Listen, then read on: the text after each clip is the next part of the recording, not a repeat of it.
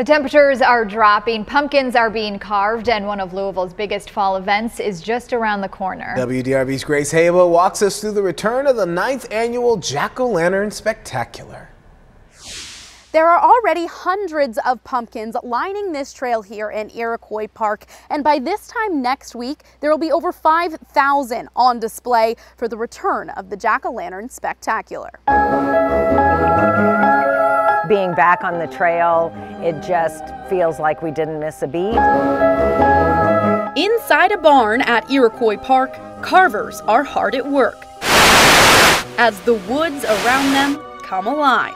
I think that this is the best theme that we've ever had. From the classics like I Love Lucy, doesn't this look wonderful, to newer hits on Netflix, there is so much incredible nostalgia around the TV shows that we grew up with. The jack-o'-lanterns are bringing the woods to life with this year's theme, changing the channel, a timeline of television history.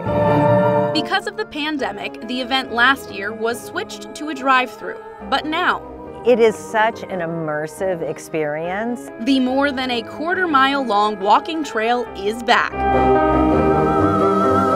with music and sounds from family favorite shows and films. You could be in here for an hour and a half if you wanted it. Organizers are hopeful bringing back the walk in the woods will bring in more revenue. We did take a hit as a nonprofit, and so we are very excited to be back on the trail. The Parks Alliance says it is monitoring COVID-19 cases and can add more safety protocols if needed.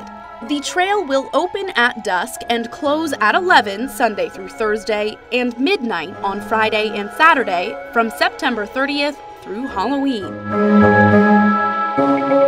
For those who do use a wheelchair, organizers say that this entire trail is made to be wheelchair accessible. They also say you can be dropped off right at the trail's entrance. In Iroquois Park, Grace Haba, WDRB News. I think that this is one of Louisville's coolest events. It is my favorite fall event to do. The talent of the people carving those pumpkins, amazing. So amazing. I just always did the little triangle face pumpkin. Wasn't great. Still wasn't good. Yeah, no, again, they're gifted. Yes.